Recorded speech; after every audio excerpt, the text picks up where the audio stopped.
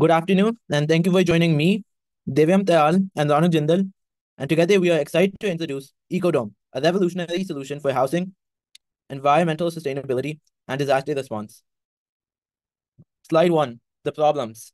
EcoDome tackles critical challenges, including the housing crisis, urgent need for affordable housing, especially in developing and disaster-stricken areas, environmental impact. Current housing methods harm the environment and rely on non-renewable resources. Third is disaster response. Traditional housing methods are too slow for effective disaster recovery. Climate adaptation. Many homes lack resilience against extreme weather. Slide 2, the solutions. EcoDome is groundbreaking because of its modular design, enables quick deployment for various housing needs, sustainability, uses renewable energy, water recycling, and supports local food production. Disaster response. It is rapidly deployable with minimal external resources. And fourth, climate resilience, built to withstand diverse climates, ensuring safety and energy efficiency.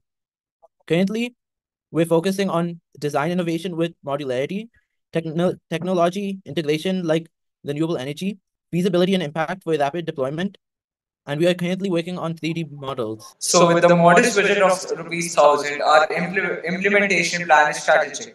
We start with research and validation, conducting surveys and material research to fine tune our approach. Next, we will focus on design refinement, improving 3D models, and collaborating with cost effective designers. Then we will develop a small scale prototype using affordable materials. And finally, we will establish a set of basic online presence for outreach and marketing to attract interest and support. These steps will lay a solid foundation to secure additional funding and scale up EcoDo.